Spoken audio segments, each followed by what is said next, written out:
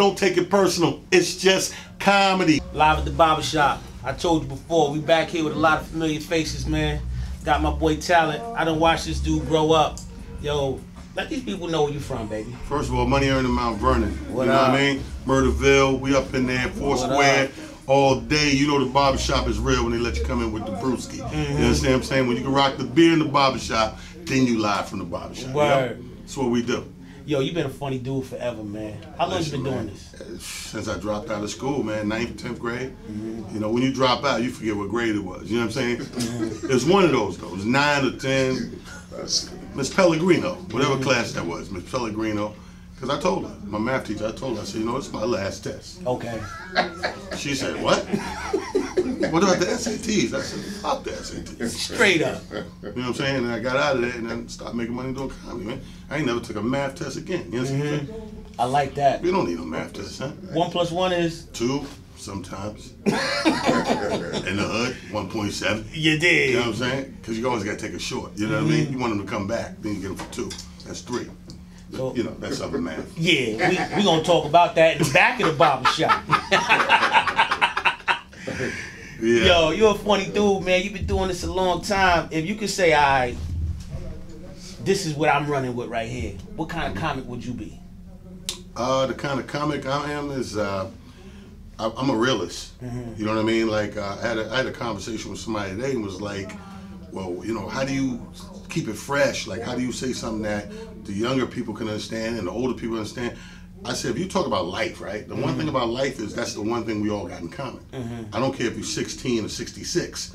If you talk about, you generalize life, not just current events, not just the latest jeans or, you know, jacket or song that's out. When you stay away from that stuff, you don't date yourself. Okay. You know what I mean? When you talk about stuff like men, women, gender, relationships, kids, all that, this stuff has been going on since the beginning of the time. Like, that's regular human material. Like, we're never gonna not be human. You know what I mean? So you always gonna be relatable, because I tell you, the biggest laugh you ever could get is from what we call relatability. Okay. The more you relate, the bigger the laugh. You know what I mean? That means somebody been through that, about to go through that, know somebody that been through that, so they relate to a high level, your laughter's bigger. You know, when you say stuff that's just you, you got to really be able to pinpoint a great picture, because otherwise you'll lose them. Okay. You know what I mean? Like, you know, Steve Harvey was a lot funnier than he is now. Not that anything happened other than his circumstances changed, so when he talked, people may not relate as much as they used to. You know what I mean? Because if you do a rich man's joke, your audience, the majority ain't rich. Okay. You know what I'm saying? So you got to bring it in layman's tone. Like we always say, tell it to them like they do. You can't tell it to them as you know it, because, you know, you know how it is with 10,000 square feet driveway. No, I don't, nigga. Nah. I know how a pissy elevator is. You know what I'm saying? Like, so you talking, you got to relate. I don't care what the topic is. So I try to keep it real general. Okay. You know, so that keeps you standing the test of time, so to speak. So you saying keep it general, but how do you do that when you change demographics? Well, demographics don't matter. So, like, let's say something like, if I'm talking about breakups, right? Is that going to matter if I switch to a white crowd and black crowd? White people break up, black people break up. Okay. This is what I mean by generalization. You know, like, if I talk about, you know, my mom's cooking, every person can relate to their mom's cooking, good or bad. Their mom's cook, and they can relate to the cooking. It doesn't matter if you're white, black, Hispanic, Asian. This is generalization. Okay. You know, so that's what I do, like the general material. So, you know, like I would say, like, I focus on relationships a lot. You know what I mean? Being the person I am, my lifestyle, you know, I done had a lot of girls. You know what I mean? I done had, by default. I'm not even a Casanova. You know, some niggas are nice. They go get the girls. They chalk them, you know, chalk them on the chalkboard. That's 25, that's 30. I don't get my girls on purpose. You know what I mean? I'm lucky. You know what I mean? Cocoa butter. Nigga slipping the pussy. My last 10 pieces fell off a chandelier. Yo, so I know your son is doing comedy. Yes. Was that learned, or did he just have it naturally? Well, I think that was him doing what he wanted to do. I didn't touch him, I didn't teach him. You know what I mean?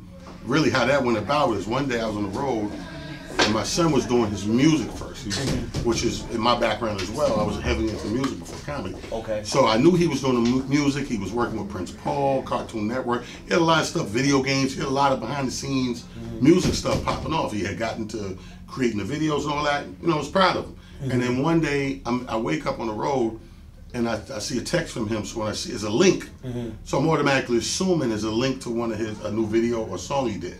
So I'm gonna check it out. I'm half asleep. I'm gonna check it out. Hit the link, and it goes to a comedy club and somebody introducing him. And he goes up, and I'm half asleep in the bed, and I'm looking at the joint, and it's about 6.5 minutes of material. He talking shit about me, but it's funny. You know, it's true. It's his perspective. It's raw. But it's funny as hell, and I laughed 3 times, you know, looking at the joint, and I'm like, yo, dude, it's funny because I just watched Chappelle's The Double Special and didn't laugh at nothing. And then here is my son, 6-7 minutes, get up there and talk some smack, and it was like, I'm in the bed chuckling 3 times. I'm like, so I hit him back, I was like, hated to tell him, you know, I was like, dude, you funny. I said, but I said, how you feel about it? Are you doing it just because I do it and you've seen if you could do it? Or he said, no, I really love it. I want to do it. I was like, all right, well, you do a year by yourself before I even tell you anything or you ask me anything. Okay. And if you stick out a year, that means you're really serious about it and you want to do it. Then I jump in double dutch and, you know, put my hands on and show you what it is and give you the pointers of the do's and the don'ts. You know what I mean? I mean, he can't have a better teacher. You know what I'm saying? Like, you know, this game here, like, I was on the phone, you know, with School Lover, shout out to School Lover, Big Daddy Kings, dude, he's about to start comedy. So we had a nice, long conversation, and I'm trying to tell him, and he was like, yo, what is your end game? What's your goal? I said, dude, my goal is to be the funniest motherfucker out. Like, that's what I fight for. He was like, oh, but you already are. Like, you ain't cocky about it, but you already are. I said, dude, it don't matter what I think. It's about my peers knowing that shit. That's respect. You know what I mean? We could call ourselves whatever every day. You know, I'm the king of this. I'm the best of that. Boom, boom. It don't matter shit unless you walk around your everyday life and people treat you like that. Okay. You understand what I'm saying? That's why I said, you know how people came to Africa and captured tribes of people and got to speak to the kings? Is because the kings were easy to find because the kings is the one they elevate up. The people hold the king up. So when you look through the crowd, you go, he the king. Why? Because they got him up here. You know, you can't come off the ocean shores and who the king? Some nigga come through the bush. Yeah, I'm the king of Africa. Like, word, prove it. You out here by ain't nobody paying you no mind. You the king. The king, the people are gonna king you. The people are gonna recognize. So my peers, and don't get me wrong, many of them respect it and move accordingly. And then you got some that's rebellious and abrasive. Nah, he ain't the best. I'm still going at him. I want to go at him, and I welcome that. You should be one to come at me. You know what I mean? Because I got that heat. How else are you going to judge your heat if you don't put it against other Fahrenheit? You know what I mean? I'm that scorcher. People see me walk in the comedy club. It's an inside joke with people in comedy that's close to me when we go to LA, because a lot of my comedy friends is in LA and shit, and they working on their shit and everything. As soon as they see me pop in the comedy club, the shit gets shook. Why is he here? What's going on? They want to know what's special going on. Yeah, I'm just man, I'm getting a beer. Maybe do 5 minutes. Not major, you know. But that's the respect I want. I want that. You should kind of fear what's potentially better than you, because that's how you get better. Okay. I did the same thing. You know what I mean? So I mean that's it, man. When I walked in the comedy clubs back in the day, for me it was the Monteria Ivies. You know what I mean? Them cats. You know, my man Cortez, God bless the dead. These dudes was, you know, they walked in the room and you know you had to be on your shit. Okay. You know, and that's what challenge you and make you get to the next level. As a host, Monteria Ivy. You know, as a comic, like Solid Brothers, like other comics named a bunch of people. There's so many people that people don't know about that's fire. You know what I mean? I've been telling dudes for I've been doing this shit 28 years. Okay. I've been telling dudes for the last 20-some years who love Dave Chappelle. I'm like, yeah, Chappelle's cool, man, but I said, first of all, he's an acquired taste. He's great. He's an acquired taste. Everybody gonna like him or love him. I said, but if you like Chappelle, man, you got to learn about Tony Woods. Okay. That's Tony Woods running with it. You know, he's running with a Tony Woods. And you know what he did when he got the Kennedy Award? He finally took time out and recognized Tony Woods. He said, without Tony Woods, there would be no Chappelle. Okay. You know what I mean? So, you know, that type of thing, man. You know, you got to have, everybody needs that Fahrenheit to brace their fire against to figure it out. Who gives you your fire? Well, right now it's anybody that people may think is that thing. Again, I got to make everybody believe. Okay. So when I walk in the room, I'm just talent. I'm talent until I'm next to something with a bigger fire. Not necessarily on stage, but in name. I'm talent. I walk in the room and Damon Wayans is called. You know what I'm saying? Just throwing names out. You know, some D-Ray or whatever, whoever, you know, fire. Quake or whatever. They're in the room, and I come in there and it's like, okay, talent here, whatever. But when we hit that stage, all of us, and you come down at the end of the show, now all that energy changes. Okay.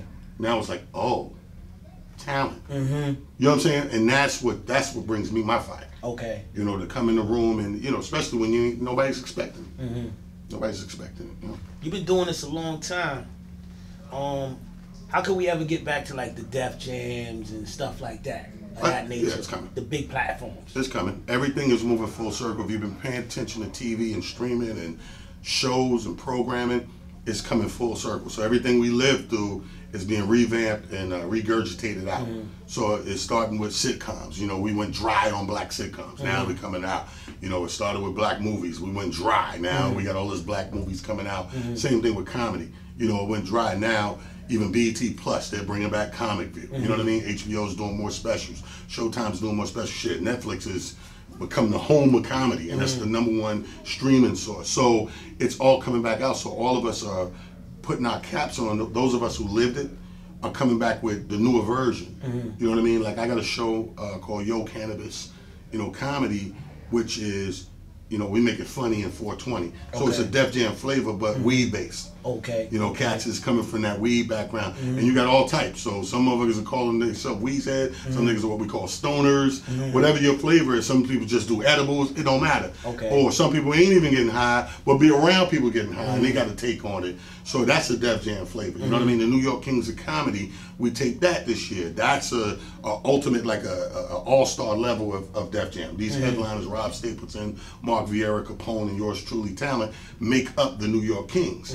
You know what I mean? That's going to be a tape. So this is all Def Jam flavor being regurgitated. You know what I mean? We made our bones, you know, respect due to people that made those pathways, and now we regurgitate it in the new 2020 and plus way. You know what I mean? So doing comedy, it's a lot of separation. You might have to do is it's hot, right? So not. If a person is coming into the comedy game, what kind of advice would you give them? Same interview, you'll see me say the same thing every time, man. If you're new coming to the comedy game, first of all, be serious, don't disrespect it. Second of all, the best thing you do for yourself is stay on stage. And I mean it. It sounds simple when people, yeah, I'm gonna get on stage. Well, I'm talking about stay on stage. All you new cats, you got it a way that we didn't have it when we started. We was lucky to get on the stage once a month, twice a month. You got it, it's so many venues, it's so set up, it's so formatted, you don't have to fight those battles no more. So you should be on stage 10 times a week if you can, 7 times a week, 6 times a week, and it ain't about the money. Don't lose focus. A lot of my comrades who ain't relevant no more is because they got to a point where they won't come out their house if it wasn't a dollar involved. It's your craft. Okay. It don't mean nothing to come out and jump on stage for 10 minutes for free, because you're bettering your craft every time you're on stage. You know what I mean? You get that money back on the back end. You feel what I'm saying? Because you'll be a better comedian commanding a higher price. So don't stay in the house, oh, I was gonna go out there, but he didn't want to give me $50. So he didn't want to pay me. You hurting yourself. You ain't hurting him. That little $50 ain't hurting him. What's gonna hurt is you. Some dude gonna pass you because why? He was on stage 3 more times that week. Now he funnier than you. Stay on stage. Stay on stage, baby. Yo, I ain't gonna front. I saw you perform a lot. You know what I'm saying? Right. Growing up, cause it was just that Mount Vernon thing. It's just like you like to stay with your peoples. It seemed like each time I see you perform, you change your show up a little different, where you get a lot of comments. You see him perform, you then one time you seen him every time. I know what you're saying, because they're not thinking outside the box. The original formula of stand-up comedy is to get a set and do that same exact thing a million times. Yeah. To tighten it as possible. And I hate to say it, not to be, you know, race bashing or nothing, that was invented by the white side. Okay. By mainstream comedy. So it works for them. It don't work for us. You know why it works for them? Because a white comic can go to 10 stages and they don't have the same type of fan base we do when they're starting out. Black folks, when they like something, dog, they will go support it and follow that shit. They favorite rapper, they favorite singer, poet, comedian, they will go time and time again. And what happens is now, because those same 10, 20 people come in every time, doing the same thing, they don't like you no more. Yo, you same thing. Why am I gonna pay $20 20 times for the same 20 punchlines? Like, you ain't doing nothing different, you ain't changing nothing up. So once the audience gets to saying the shit with you, you know what I'm saying? That's like y'all in the hood smoking weed and quoting your favorite Friday lines from the movie. You can't do that shit at a comedy show, nigga. That mean you bombing. You can hit the punchline and the whole audience say it with you, kill yourself. It's over. You just died. On stage, nigga. You be like, in the punchline, you be like, and I said, and the whole place go, get out, bitch. You like, oh shit. Yeah, okay, I fucked up. All right, you know what? I shouldn't be here. You know what I mean? Like, so that's the thing. That's when you see that. When you see a comic stay in that element, that's the original blueprint of it. What you gotta understand, something, just like black people with any entertainment thing they get, they come in there and they tweak it and they change it and they pizzazz it up. So that's when you start to see these guys like the Richard Pryors and the Lenny Bruces, where they go off script. They go off script and they add that original flavor and that realness to it, so it's not verbatim. It's not in other words, comedy is not meant to be a monologue. Okay. You know what I'm saying? Like, I know comics, I was working with 2 comics last night, and I'm like, damn, they got some good stuff, but they could sell it more. You know what I mean? They're just saying it. Sell it. Act it out. Go into it, make it more believable, because that same little laugh could be a huge laugh. Okay. You know, and that's what you're always going to be judged at the end of the night. If you take your girl out, like let's say like a place like Caroline's. Caroline's the #1 comedy club in the nation, though. But it's an event to go to. When you go see somebody at Caroline's, it ain't the $10 at the door, couple of beers. Do you $200 in the hole, $250 with parking? Easy. You know what I mean? It's an event. So now, anytime you spend money, dude, you judge things differently. I tell people all the time, oh, I love the movie. You see 2 people see the same movie. One dude say, I loved it. One dude say, it was okay. And when you talk to them deeper, you find out the one who loved it watched it on bootleg at the crib on DVD. Then the one who thought it was alright, oh, he paid full price. He 100 in at the movie theater with Shorty. With Shorty, you got the pretzel bites, you got the popcorn, the big ass the large combos. The nigga 100 in. He hate the movie. Yeah. You know what I'm saying? This movie had nothing. Fuck this movie. Cause she ain't getting no ass that night. That's what happened. The numbers ain't add up. But the point is, when you go somewhere, man, the pressure's on different when I'm spending my money. I told a dude in the wheelchair, they was talking, and he was saying, he said something to me to the effect of going and the dude doing the same thing over and over. I said, dude, you gotta understand something. Now it's 2020. People do what they couldn't do back in the day. Niggas ain't have accessible revenue to go to their entertainment on a continued basis. Remember back in the day, man, when you went out, it was a big deal. It was every now and then, every few months, a show came, we went out. It ain't like that no more. Now people work for theirs, and whatever they like, they go to that. If it's comedy, I'm going to a show every week. Oh, they got this other show over here. Yo, you see the shit, The Beacon, blah, blah, blah. So you spending your money because you like comedy. Now, it just so happens you do that 10 times a month, it's one dude on all 10 shows, same show, you hate this nigga now. Yeah. He's a nice guy, but he's saying the same shit. Black people demanding, man. We demanding about what we pay for, man. We always been that way. Why? Because we had less and we want more. Understand that. Like, if you have more, there's nothing to give away less. White people they give away money all the time. White people call up, complain about shit and don't really get, hey, what's this charge? Oh, that's an activation fee, $35.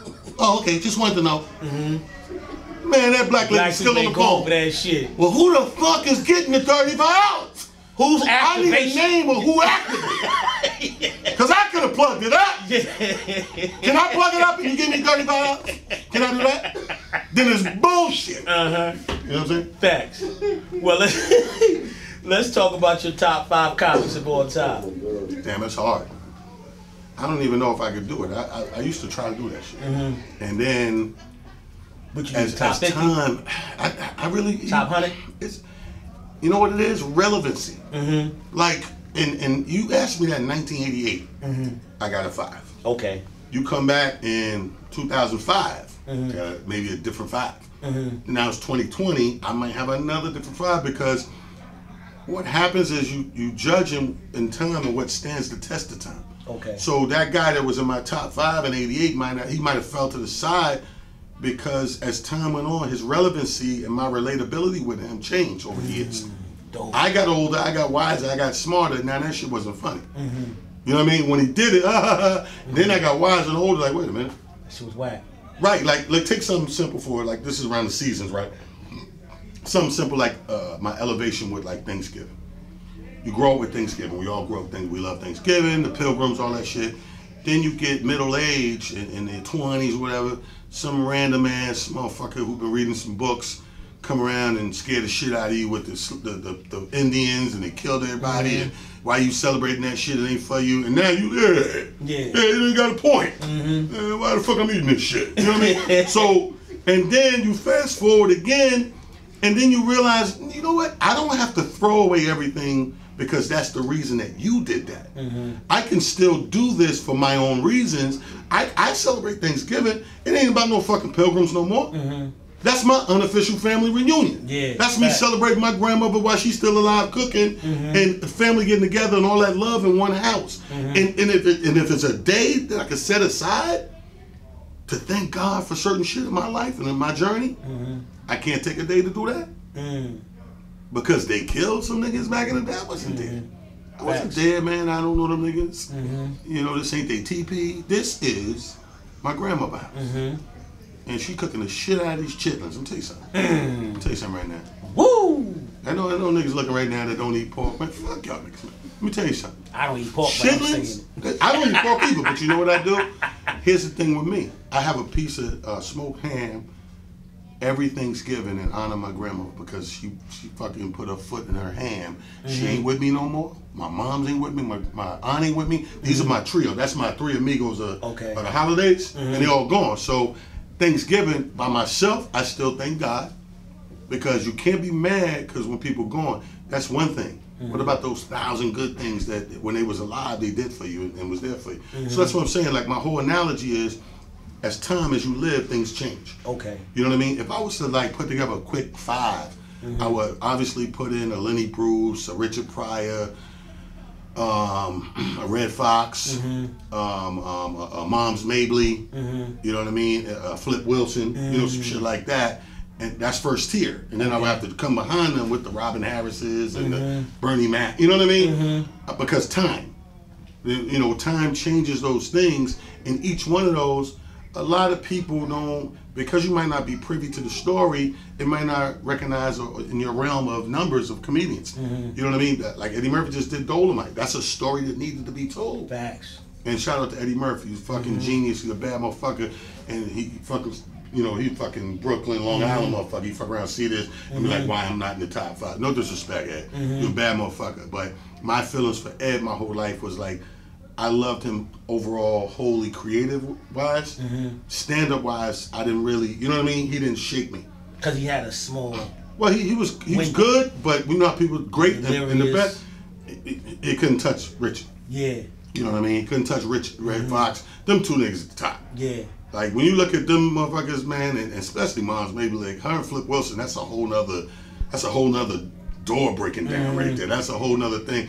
And shout out to Cosby, man. Because Cosby was the fucking funder of a lot of this shit. Dick Gregory and all them niggas couldn't do what they do without Cosby being in the position he did. And financier and all that shit. You know, so there's a lot of shit in the backdrop.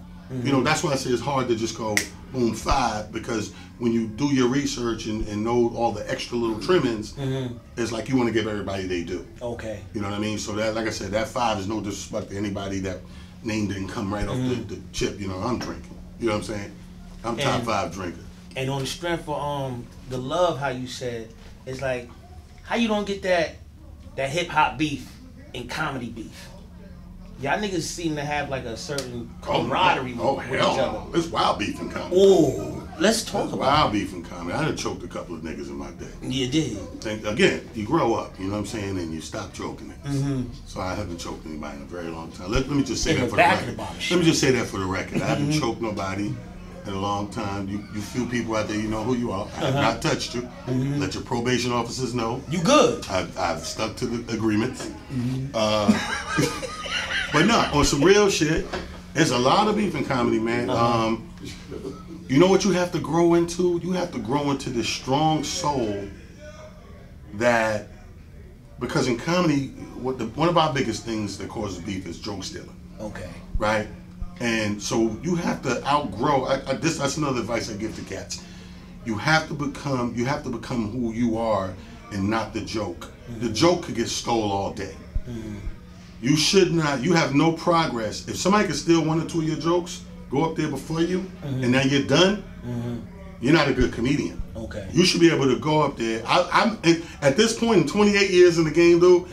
I'll be honest with you. I cannot go to a comedy show and not hear something of mine. Impossible. In 2019, 2020, fucking possible. So I've come to the place where I realize that. Okay. And I come in there with a level head, like, okay, whatever, dude. You the blueprint. Niggas always pick from the blueprint. You understand what I'm saying? You always pick from the blueprint, and I get it. So now it's like, I'm past that. I'm never gonna argue and beef with nobody over a joke. I'm gonna go and make something better. Or not even talk about that, or go off the top of my head. I have those capabilities, so why would I sit down and argue and fight with these cats over that now? You know, as a youngster, you couldn't tell me this shit. Oh, I throw them fucking hands on that neck so fast, son, you should have seen the shit. Again, probation. I didn't do that. It was a very long time ago. Y'all We good. just sitting there in barbershop, you like to reflect. Yeah. Yo, talk about 4th Street Park. Oh, nigga. Did you have a jump shot? I had to develop, not at first. At first, I was a slasher. I was like a Pippin type motherfucker. You know what I'm saying? I was just give me the rock on that wing, let me come down there, and bam! And the funny thing was, definitely always, I'm lefty, so definitely had that side thing, that means something. Like, so my struggle, I used to be mad at niggas that dunk with 2 hands. Like, how this nigga going up evenly? 2 hands? Yo, I can come up there like this? 2 hands? Like, shit look like a deformed baby. I mean, I got a couple done, but not in the game. Couldn't do it in the game. Okay. 4th Street, my thing was the running and the defense. The second thing I got. You know, I had the little slasher, the cardio, the running. You know what I'm saying? Nigga, $150, $170, bang, bang, bang, bang, bang, all day. Then the defense. Then after, you know, you get older and shit, now you start growing up, now you 200 pounds, now you 225, now you fucking honing on that J. You know, you do MJ. MJ did the same shit. Motherfucker got the later years, that motherfucking jump shot. Yeah. Boom. Like, MJ been working on his shit or something. And that nigga know he about to be number 45. That nigga ain't stupid. That nigga know this 23 is just a year away. number 45 of the Wizards, he gonna need a jumper. Yo, so if people out here want to get in touch with you, how they get in touch with you, baby? Hey, listen, social media is what it is right now. So on Instagram, I'm Talent the Comedian with a DA, Talent the Comedian. Twitter, I'm at It's Just Comedy, my slogan. Facebook, New York King Talent or King Talent. Either way, look God up. You know what I mean? Yo, around here we like to say, if you build a tight foundation, your roof won't collapse. Bang. Sound like a nigga in the building. You dig? Yo, can we get a drop? Yes, sir.